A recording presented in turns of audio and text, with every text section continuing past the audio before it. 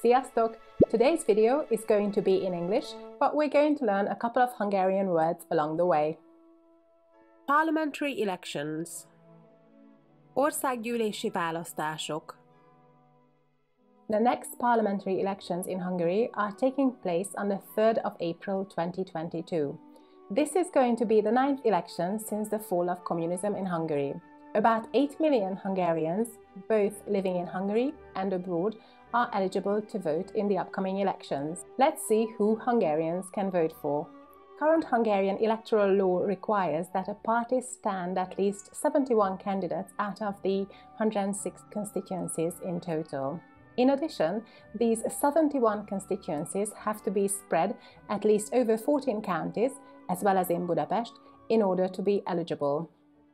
6 parties, or rather 4 parties and 2 coalitions, have met the eligibility criteria for the upcoming elections. They are: number 1, Fidesz. Fidesz was originally the abbreviation of Fiatal Demokraták Szövetsége, Alliance of Young Democrats. Here is a photo of current Prime Minister Viktor Orbán from when he was a young Democrat himself.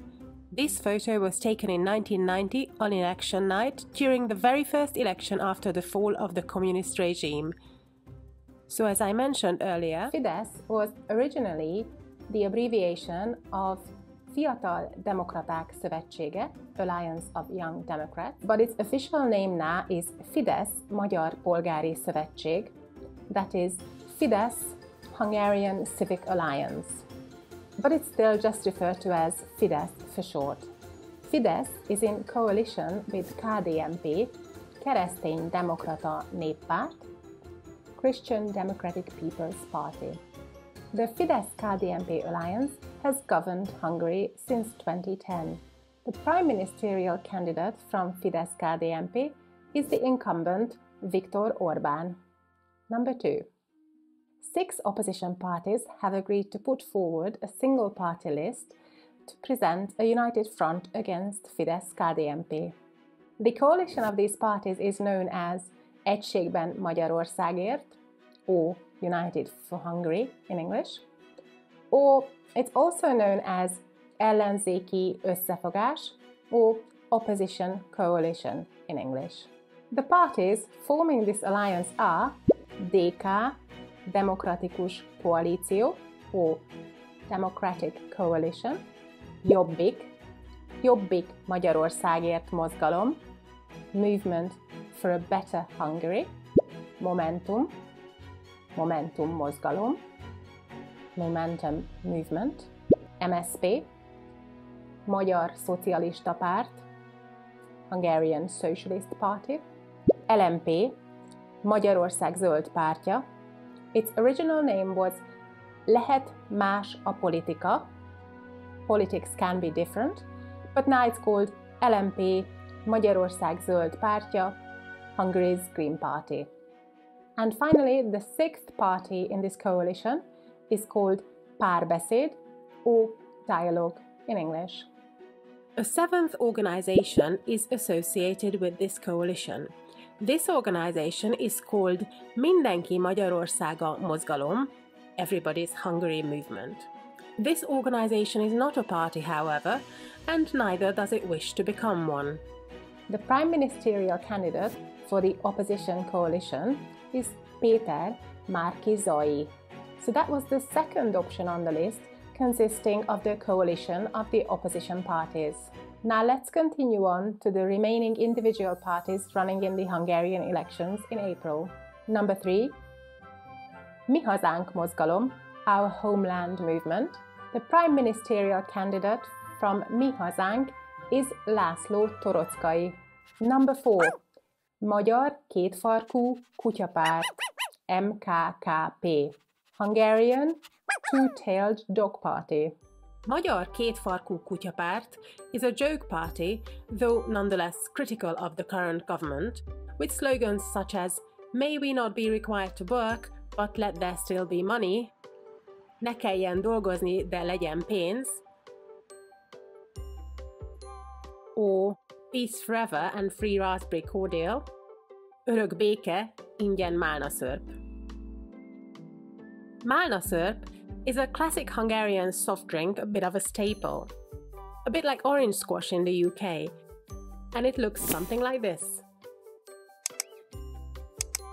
The prime ministerial candidate from Magyar kétfarkú kutyapárt is Gergely Kovács. Number 5. Megoldás mozgalom, MEMO, Solution Movement. The prime ministerial candidate from Megoldás mozgalom is György Gattyán. Number 6. Normális élet pártja, NÉP, Party for a Normal Life. The prime ministerial candidate from Normális élet pártja is György Gödény. Now let's look at the ballot paper. Ballot paper, szavazólap. The order in which the parties will appear on the ballot paper has been decided by a random draw carried out by the Nemzeti Választási Iroda, the National Election Office. The order in which party lists will appear on the ballot paper was announced on the 4th of March 2022, and printing is going to take about 2 weeks. They print on special paper, which is also watermarked with the Holy Crown of Hungary, as well as the coat of arms of Hungary. 23 million sheets of paper will be printed in total. They're printing around 1.5 kilometers of paper per minute.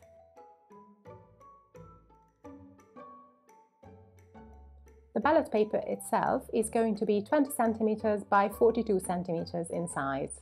This is how the party lists will appear on the ballot paper, and the order of the party lists on the ballot paper is as follows. Number 1, DK, Jobbik, Momentum, MSZP, LMP Párbeszéd Coalition. Number 2, Normális élet pártja. Number 3, Magyar kétfarkú kutyapárt. Number 4, Megoldás mozgalom. Number 5, Mi hazánk mozgalom. And finally, number 6, Fidesz Magyar Polgári Szövetség, Kereszténydemokrata Néppárt. A választás napja, Election Day. Every polling district, szavazókör, has designated polling stations.